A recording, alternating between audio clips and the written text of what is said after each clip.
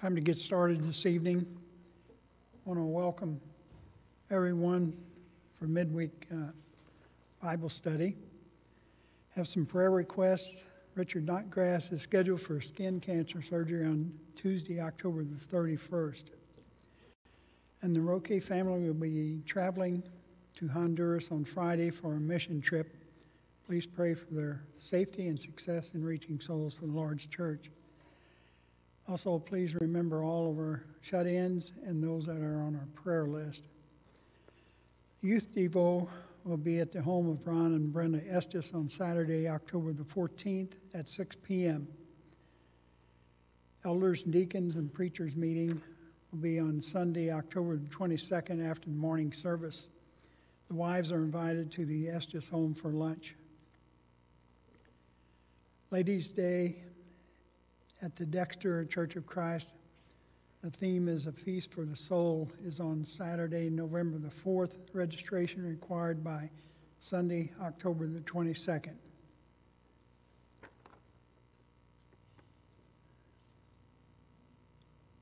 See the bulletin board for the Ladies' Day and other upcoming events. That's all the announcements this evening. Song leader tonight will be Andy Bassford. Lead us in 634. Closing prayer tonight will be by Scott Shipley.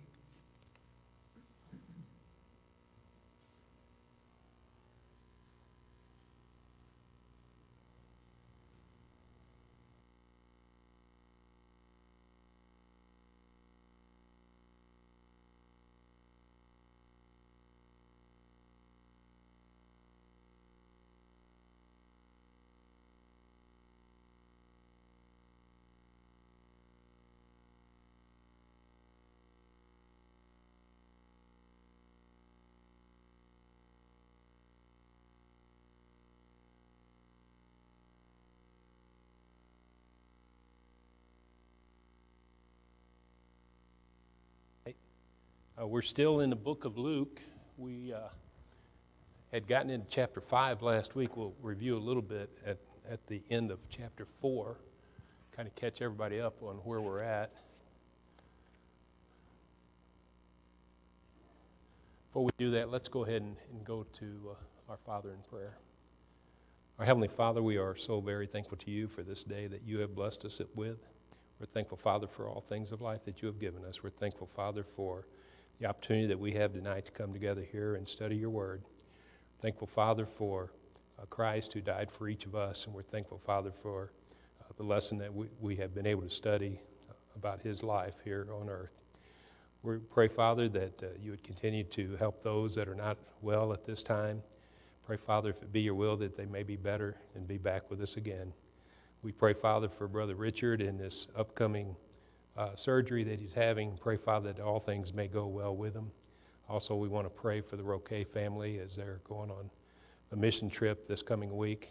Pray, Father, that they may be safe while they're gone, that the things that they will be presenting will bring much souls to that area and also strengthen the members there. Pray, Father, that we may continue to look to you for guidance that we need in our lives in all things. We pray, Father, that you would continue to forgive us, and pray all these things to your Son and our Savior, in Jesus Christ's name.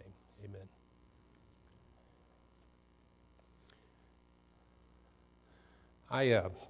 On Sunday, I was at the Hermitage congregation, Hickory County Church of Christ in Hermitage, Missouri, and I didn't know exactly what I'd walk into because Kent Akins had been there for several years. We'd helped support the congregation there, and we still do. He did a very good work while he was there, and I was pleased with what I've seen because the base of the congregation is still good, and they don't have a full-time minister there anymore. Kent was getting not only help from us, but he was also getting help from a particular individual and also from some other congregations, and they don't have that support now. So what they've done is they've used one of the preachers from the Bible Institute of Missouri in Springfield, the preaching school there, a man by the name of of Colin Simply, I believe is his last name, and him and his wife and their 2 children. He comes there on Sunday and preaches for them and tries to keep things going, and he seems to be doing a good job of that. But the congregation I was pleased with. They seem to still be interested in what was going on at the church there. They used to have 15 to 20 when Kent was there. They're down to about 12 to 15 now, so it's changed a little bit. But when you have that number, even if you have 1 or 2 families that drop out, you could tell the attendance right away. So continue to pray for them in that congregation as they do need prayers. All right, so we are in Luke chapter, we had started in Luke chapter 4 last week and went into the first part of chapter 5. And we had talked about the temptations that Christ went through with Satan in the 40 days that he was in the wilderness, and especially the 3 temptations that he went through at the end of that wilderness journey. And today when I got into my truck to run some errands, there was I had the radio station on here, 106.9, if you ever get the opportunity to listen to it. I know it doesn't go out very far, but they always have some very good lessons, and the particular brother was preaching on those 3 temptations. So I thought, I'll listen to this for a little while and see if there's something that I left out. And most of everything that he said that I'd covered, but he did say one thing that I thought is very simple, but what was said I thought was very good. He basically stated that these 3 temptations that Jesus went through and the other temptations that he went through, that he was prepared. He was ready for Satan to tempt him. And he was using that as an example for us to be ready, because we are going to be tempted. And we talked a little bit about that, but I thought he did a very good job of getting to the point. So again, his point was we're going to be tempted, so we need to understand that. So let's be ready for that temptation. So Jesus went through this temptation, and after the temptations, he went to the area of Galilee and also to the town of Nazareth. And while he was there, he would go into the synagogue and he would teach there according to Luke 4 and verse 15. Now, Nazareth was, of course, where Jesus was from, where he grew up, where everybody in the town there, depending on how large that town was at the time, they would have known who Jesus was. And it does tell us in, I believe it's verse 22 of chapter 4, that they knew that he was the son of Jesse. Or excuse me, not Jesse, but Joseph. He was the son of Joseph. While in the synagogue at Nazareth, Jesus has the opportunity to read from Isaiah, and he reads Isaiah chapter 61, verses 1 and 2, which is found here in verses 18 and 19 of chapter 4. Now, Jesus was reading, as he read that, of course, he was talking about himself. And the people, after listening to his reading, they were skeptical because they knew, again, who he was. They knew who his family was. And through this reading, he's referring to himself. And from the reading that we get there, it sounds like maybe they were picking up on that, but they were very skeptical of what he was saying. And as he keeps talking, he in verse 21, he states, "Today this scripture is fulfilled in your hearing." So he tells them that this is who he's referring to there in verse 21. And again, they were skeptical, but they didn't get mad yet. And so even though he was referring to himself as the person here that's being talked about, the Messiah here in Isaiah, they didn't get mad about that. But he starts talking about, in these next 3 or 4 or 5 verses, about Elijah and Elisha. And he says that when Elijah and Elisha went into a particular areas, that they helped the Gentiles, but they basically did not help the Jews. And in verse 28 and 29, when he tells them this, now these Jewish people here in the synagogue, they got angry. And they took Jesus outside of the synagogue. They took him outside of the city of Nazareth, and they were going to throw him off the cliff. In other words, they were going to kill him.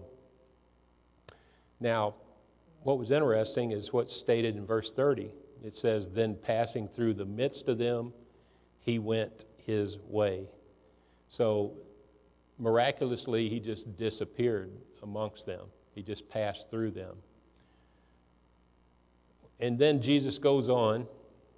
So he's telling the people here in Nazareth that the Gentiles, basically what he's telling them is the Gentiles are also going to have that opportunity of salvation. And he gives that information through Elijah and Elisha, what they had done about not helping those Jews. And that's what they were getting mad about. And when he leaves, he goes on to Capernaum. And again, he goes into the synagogues to teach. The Jews in Capernaum, it states in verse 32, they were astonished or amazed. What were they astonished or amazed about? Verse 32, well, he taught with, in the New King James Version, authority is the word that's given. In the King James Version, it's power. So Jesus taught with authority and with power, and we talked about Scripture last week where he got that authority and power from God himself.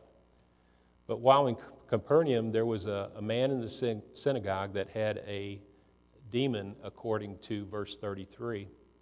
And then in verse 35, it tells us that Jesus rebukes the demon, and he told it to come out of the man, and the demon obeyed, and he came out. Now, when that happened, what was the people's reaction? Again, it's the same thing. They were amazed. Again, they were amazed, as it tells us in verse 36. And again, they were seeing the absolute and the complete power and authority that Jesus had over nature, now over these demons. Jesus had this power over all things. And because of it and what people were seeing, now the people were starting to talk about Jesus even more. In verses 38 and 39 there in chapter 4, Jesus is at Simon Peter's house. And of course, Simon Peter is the apostle that is chosen by Jesus. But while he's there, Peter's mother-in-law is sick with a fever. Jesus heals her, and immediately she arose and served them, according to verse 39. And again, we talked about how the Catholic Church, again, stated Peter was the first pope, but their qualifications were that the popes were not married, and we see here that Peter was, so they must not have read that part of the Bible to have made him the first pope. All right, and then verse 40 and 41, I could not remember if we had covered this or not. So let me go ahead and read that and make a couple comments here. Verse 40 and 41 of chapter 4. When the sun was setting, all those who had any that were sick with various diseases brought them to him, and he laid his hands on every one of them and healed them. And demons also came out of many, crying out and saying, "You are the Christ, the Son of God." And he, rebuking them, did not allow them to speak, for they knew that he was the Christ. Now, what were the demons stating about Jesus?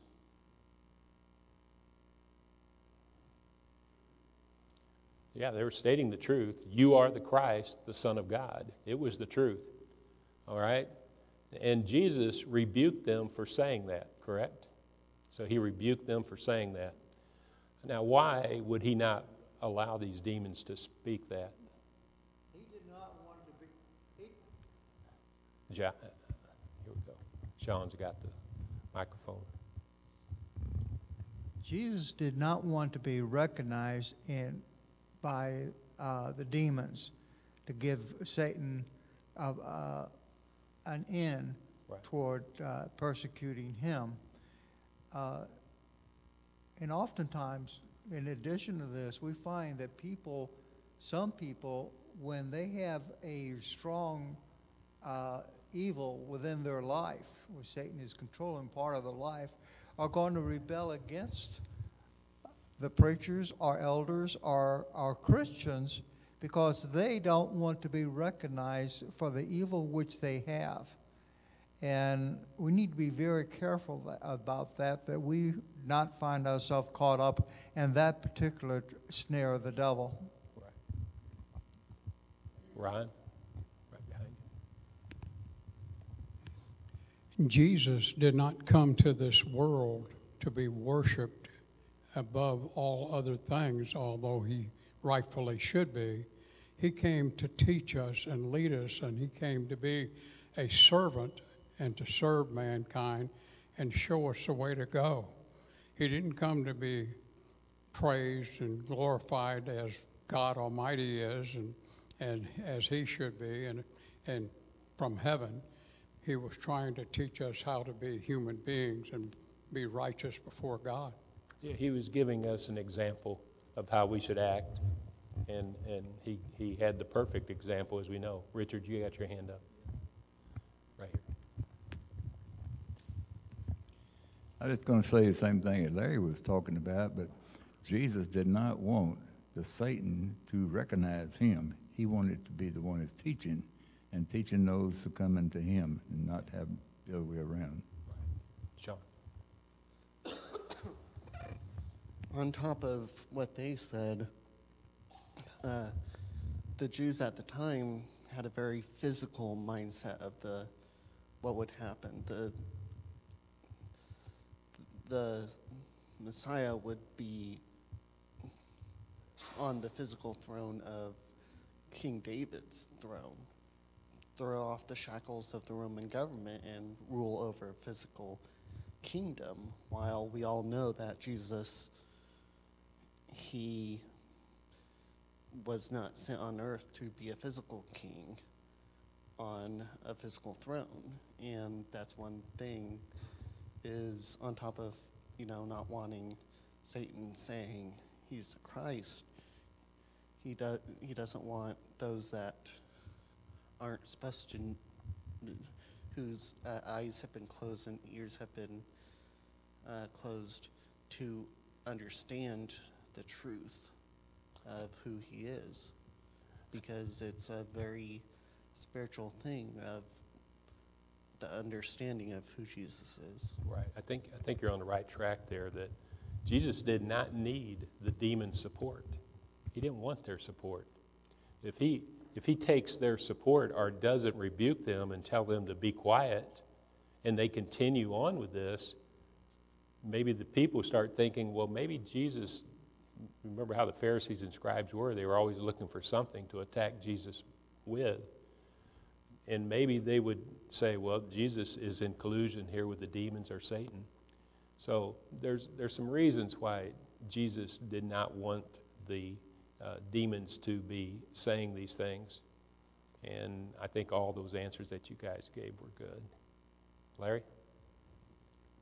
The scribes and the Pharisees and Sadducees were already saying that Jesus cast out demons by the power of Beelzebub. Right. Correct. We cannot link ourselves at any time with someone that is of the devil or supports the devil or practices evil.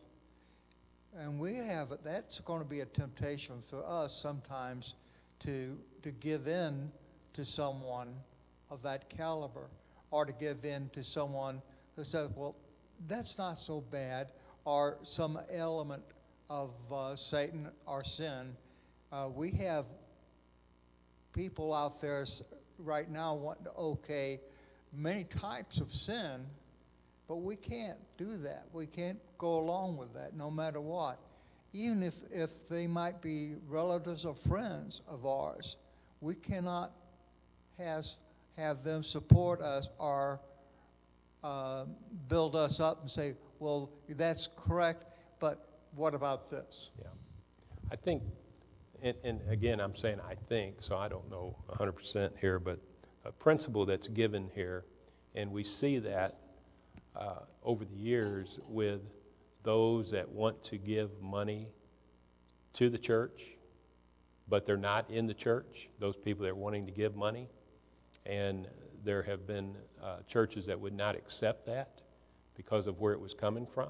And I think that's a good thing, because it would have just been an issue with the way that people would have looked at the church. So we've seen that in the past with some churches that would not accept money. I remember one man that was wanting to give a lot of money to the Christian Academy here in St. Louis years ago. Man was a millionaire, but he wanted to be on the board of directors. Well, he wasn't a member of the church. And the academy could have used the money. They could always use it, but they would not put him on the board, which was the right thing to do. And that's what we should think about when we have people that come in and they do want to support, but where's that support coming from? All right, so Jesus would not permit these demons here to be stating these things. He didn't want to show that they were supporting, or he was supporting them. Another thing that we see here is that these demons, they had faith, didn't they? They had faith that Jesus was the Son of God. He was the Christ. They understood who he was. And did that faith save them because of that? No, they weren't saved because of faith. So that should tell people something today, that it's just not faith and saying that I believe in Jesus, I believe in God, that saves us. It takes more than just faith to be saved. Faith working with obedience that'll bring about righteousness. Sean? I believe one of the Pauline letters has in there that even the demons know Jesus, believe in Jesus, and they shudder at the thought of it. So all these people who call themselves religious, who believe as long as you believe in God, believe in Jesus, you're okay, you know. By their logic, you know, it would mean that the demons would be perfectly fine as well, and we know that's not happening. Yeah. All right. Then the last three verses there in chapter 4 states, now when it was day, he departed and went into a deserted place. And the crowd sought him and came to him and tried to keep him from leaving them. But he said to them, I must preach the kingdom of God to the other cities also, because for this purpose I have been sent. And he was preaching in the synagogues of Galilee. So with the things that Jesus was doing, they wanted to see and they wanted to hear more of Jesus. They wanted him to stay, you know, in these particular cities that he was going to, because they wanted to see these things and to listen to the words that he was telling them. But he basically tells them, I just can't stay here. I have other works to do. And Luke mentions it in chapter 8 and verse 1, when Luke stated he went through, referring to Jesus, Jesus went through every city and village, preaching and bringing the glad tidings of the kingdom of God. All people at that time had to know that the kingdom is coming, and Jesus must prepare them to be ready and to be a part of that kingdom, which, of course, is the church. It's in the church where salvation is found. Those that are saved are added to the Lord's church, which is the kingdom. So he had a mission, and he had to fulfill that mission. And basically, he was bogged down with a lot of people that were following him because of the miracles that he was doing with healing people, and also because of the words that he was teaching, and he was teaching with power and authority, and they seen that he was different. Now, did they believe he was a Messiah? They must have. Most of those people must have to, but it doesn't tell us that. we would have had to been there, I guess, to see what the people were thinking. All right, so chapter 5, Luke 1 through 7. Chapter 5. So it was, as the multitude pressed about him to hear the word of God, that he stood by the lake of Gennesaret, which is just basically the Sea of Galilee, and saw two boats standing by the lake, but the fishermen had gone from them and were washing their nets. Then he got into one of the boats, which was Simon's, and asked him to put out a little from the land. This is Simon Peter again. So he got into Simon Peter's boat and asked him to put out a little from the land, and he sat down and taught the multitudes from the boat. When he had stopped speaking, he said to Simon, launch out into the deep and let down your nets for a catch. But Simon answered and said to him, Master, we have toiled all night and caught nothing. Nevertheless, at your word, I will let down the net. And when they had done this, they caught a great number of fish, and their net was breaking.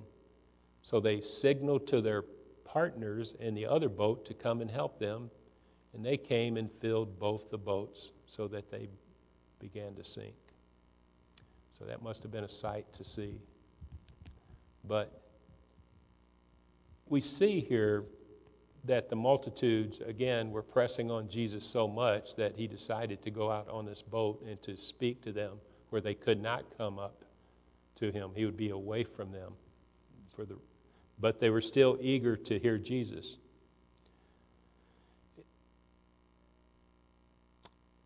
Yes. Yes, we would. There's no doubt about that. And that's what I had a question here. It's that today we should all be eager to hear God's word just like they did, so that we can grow. As any of us, none of us have arrived. Baptism put us in a state of salvation, no doubt about it, but we had to stay there. We had to continue on. So, Ron. This lesson that Jesus is trying to teach is so very much applicable to us yet today. How should I know how to go except someone show me? And Jesus said, I come not to do my will, but to do the will of my Father. Yeah. All can be saved. Jesus came that none should be lost. Even Satan himself, if he repented of his sins and turned back to God and worshiped God, God has the power to save even Satan. But we're torn constantly as people in the world today with challenges that we look at and see and allurements that entice us, and we fail to follow God's word, and that's when we fall into sin, and that's when we fall away from God. But God never fell away from us. He's always been there for us. He wants all of us to be saved, and that Jesus came to this world to show us a better way to go and how to be saved. There's no doubt the world is pulling on us all the time, and that's what we see. It's a decision. We either accept or we reject, and that's what we're here for as Christians also, is we are to teach others. So we give them the opportunity to either accept or reject. Hopefully they will accept, but we know that many are going to reject. Sean? If you think about it, how many of those individuals who were crowding around Jesus were giving up a day's wage, a day's work in order to hear him? You know, it wasn't as easy as driving down the street to see him, because unless they were right there in the same town as he was, they would have been walking for a while to see him. And, you know, even then, they would have had to give up a day's work to hear him speak probably. And yet, you know, how many people in today's day, 9 to 5 work day world we live in, where people's excuses, I don't have enough time to read the Bible, and yet, you know, they have enough time to watch the big game. They have enough time to play sports or whatever it is that they do during the day, you know? Well, yeah, and just going, I mean, we're a nation of people that are constantly on the move, but are we on the move to go listen to God's word? And I think that's the point that a lot of y'all are bringing out here. And we understand here. I wasn't here Sunday when Brother Smith was talking, but he may have said something about this, because it seems like everybody that comes and talks to us from another poor country where there's not, everybody doesn't have a car, or some don't even have a bike, they talk about how far they have to walk just to get to church services, or how far they have to stay, or how long they have to stay somewhere if they have something like a lectureship in those particular countries. And that, would we do that? Would we walk, several hours to go listen to God's word? Would we drive? So that's something that we have to answer ourselves. I think that's a weakness that we see in our country. Hands are popping up all over the place. I might as well go sit down. All right, where do we want to start? Sean, Richard, and then Larry. It's funny that you talked about what he talked about on Sunday, because I did medical mission trips with my dad when I was in high school, and every night we'd have kind of a little mini Devo service, and they would walk from hours one way to get there, dressed up in what we would call our Sunday best, whatever their best was that they could afford. They were dressed up in it, and they were so excited to go, and yet, how many of us can't go out to come hear like just one day's worth of special speakers? They were hungry for listening to God's word. Richard? I'm from the country, and there weren't many cars, but when there was a gospel meeting, the building was full. They were staying around the walls, and they were standing on the outside as far as they could hear. And they must have walked for quite a ways to get there. When was this? When you were That's younger? when I was a boy. Yeah. Larry?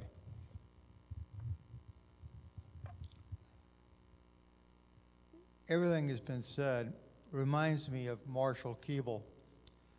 Marshall Keeble baptized thousands of people, or had them baptized by listening to his preaching. One of the things he mentioned one time, he was in his late 60s, and he was at a meeting in Africa, and the hills all around where he was to speak were crowded with people come to hear him speak, because the people were hungry for the Word of God.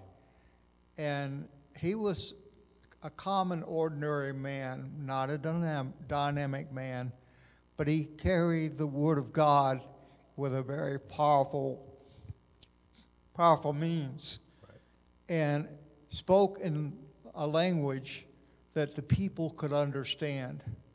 We need to try to do that today, and we need to put prayer into our lessons and into our speech. One of the things about Marshall Keeble was he was a very prayerful man, a very dynamic man in his prayers. He firmly believed in what he said and what he preached and what he prayed. Thank you. In 1 Peter 2:22, it states, "As newborn babes desire the pure milk of the word, that you may grow thereby." And this is just doesn't, I know a lot of times when that verse is given, a lot of preachers and even teachers would talk about that's talking about new converts, but it's not. It's talking about all of us, because it just uses the term, just like newborn babes, we should desire God's word and God's instructions. And it tells us so that we may grow thereby. Are we seeking God's word to know it? And then once we know that part of it, are we obeying it I'll never forget David Campbell talking about, he was on a lectureship with Garland Elkins and Robert Taylor, and the three of them were talking. And David asked Brother Taylor, have you got to the bottom of the well? Do you remember that, David? Have you got to the bottom of the well? And Brother Elkins spoke up and said, he's just dabbling on the top of it. Well, what that means, we understand what that means, is you take two men like Garland Elkins and Robert Taylor that studied and knew God's Word. And they were saying, no, they're just still at the top. There's no way that we're ever going to get to the bottom of the well of understanding everything in God's Word. That's why we're here tonight.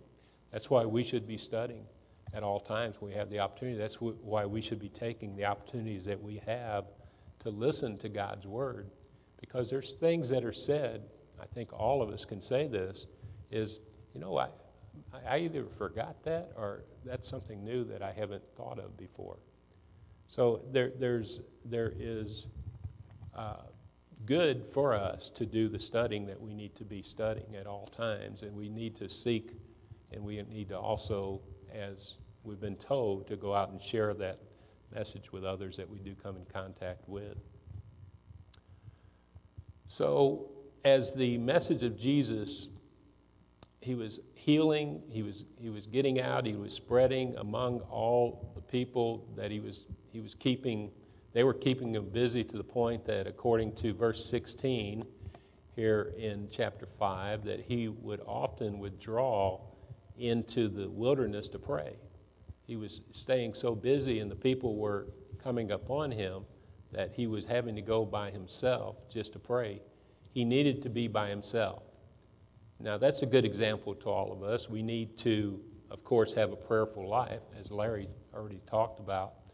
But when we're busy, we still have to find the time to pray, and at times we need to find a place to be by ourselves to do that praying so that we can focus on our prayer. And this example that Jesus used here of going out and getting by himself and getting away from the people is also a good example to us. All right, verses 17 through 21. Now it happened on a certain day as he was teaching that there were Pharisees and teachers of the law sitting by, who had come out of every town of Galilee, Judea, and Jerusalem. And the power of the Lord was present to heal them. Then behold, men brought on a bed a man who was paralyzed, whom they sought to bring in and lay before him. And when they could not find how they might bring him in because of the crowd, they went up on the housetop and let him down with his bed through the tiling into the midst before Jesus. When he saw their faith, he said to him, "Man, your sins are forgiven you." And the scribes and the Pharisees began to reason, saying, "Who is this who speaks blasphemies? Who can forgive sins but God alone?" So we see that the Pharisees and we might call them lawyers, that's what was called in chapter 4, but it's these teachers of the law. They were watching Jesus heal these people. They were watching this. And it talks about this one man that was paralyzed, laying on a bed. They couldn't get him through the crowd, so these men took him through the roof and laid him down. And Jesus sees the faith of these men, and he tells this man, "Man, your sins are forgiven you." Now, in verse 21, what Jesus said upset the scribes and Pharisees, as we've seen there. Who is this who speaks blasphemies, thinking only God can forgive sins? And they are right. God is the only one that could forgive sins, but Jesus is God the Son, so he could forgive sins. So they didn't understand that. They understood that God was the only one that could forgive, but they didn't understand, again, that who Jesus was. Even, again, they are considered the experts. They're the lawyers. These men that should have been the Bible experts at that time or the experts of the old law, and they did not, again, know that Jesus was the Messiah. In verse 22, it says, "But when Jesus perceived their thoughts," so Jesus knows what they're thinking, and it says, "He answered and said to them, 'Why are you reasoning in your hearts? Which is easier to say, your sins are forgiven you, or to say, rise up and walk?'" So he answers their thoughts. And then in verse 24 and 25, he proves his authority and power, again, over nature. And what he is saying is now being seen by these doubters there in verses 24 and 25. Immediately he rose up before them, took up what he had been lying on, and departed to his own house, glorifying God. Now, when the man immediately rose and he left, and these people seeing that Jesus had the ability to heal, verse 26 gives us an interesting statement here, or tells us what these people thought. Verse 26 states, "And they were all amazed," and that's interesting because it says they were all amazed. It didn't say that some of them were amazed. "And they glorified God and were filled with fear." Even these Pharisees, I would say, were also amazed, and these teachers of the law were also amazed. When it used the term all, I don't think that leaves those guys out there. So even though we know that the Pharisees and these teachers of the law, of the old law, in all through Jesus' life, were always rejecting him and always trying to trip him up, we seen here from this verse is that these men believed at that time. All right, verses 27 through 32, we'll see if we can get through this and probably stop there, but we'll see. "After these things, he went out and saw a tax collector named Levi sitting at the tax office, and he said to him, 'Follow me.' So he left all, rose up, and followed him. Then Levi gave him a great feast in his own house. And there were a great number of tax collectors and others who sat down with them. And their scribes and the Pharisees complained against his disciples, saying, 'Why do you eat and drink with tax collectors and sinners?' Jesus answered and said to them, 'Those who are well have no need of a physician, but those who are sick. I have not come to call the righteous, but sinners to repentance.'" All right, I think, first of all, who's Levi? It's Matthew. It's the Apostle Matthew. It's the one that wrote the book of Matthew, same man. And we kind of see this in when Jesus had called Peter and Andrew and James and John and told them to follow him, and they followed him. And Levi would have, I would think, knew who he was for him to just follow, but he does follow him. But it tells us that Levi was a tax collector. Matthew was a tax collector. We understand that. And we understand also through different lessons that tax collectors were looked down upon at that time. And there was a good reason why they were looked down upon. Number one is they were hired by the Roman government. They were Jews, but they were hired by the Roman government to collect taxes from the people, their own people.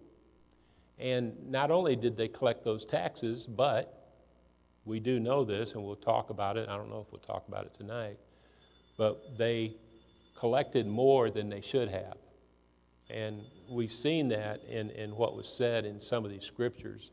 We'll talk a little bit about that next week with some scriptures that we had already read earlier about tax collectors that came to John the Baptist and repented, and they were baptized, and they asked John what they should do.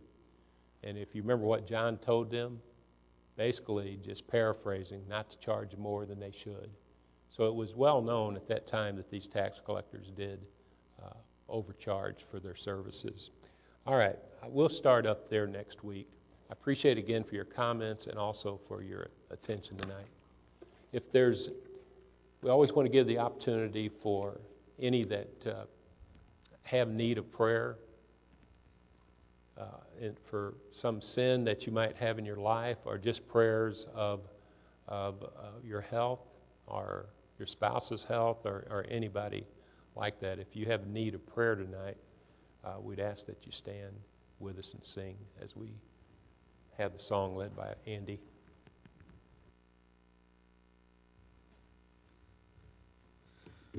Sing number 634, The Great Physician, number 634. And as we've lost so many to another class, let's all sing out to encourage one another. Number 634. The great physician now is near, the sympathizing Jesus. He speaks the drooping heart to cheer. Oh, hear the voice of Jesus. Sweetest note in seraph song, sweetest name on mortal tongue, sweetest carol ever sung, Jesus, blessed Jesus. His name dispels my guilt and fear, no other name but Jesus. Oh, how my soul delights to hear the charming name of Jesus. Sweetest note in seraph song, sweetest name on mortal tongue, sweetest carol ever sung, Jesus, blessed Jesus.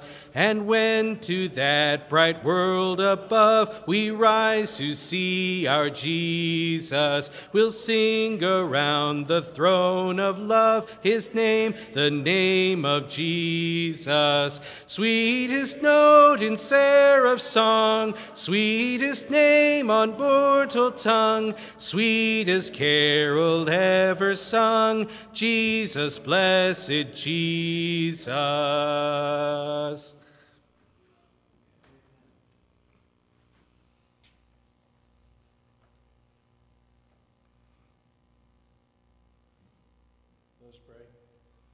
Most gracious and loving Heavenly Father, we thank you for the time that we've had to come study another portion of thy word.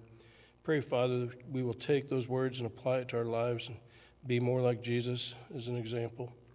Father, pray that you be with the sick and restore them back to their health, and be thy will.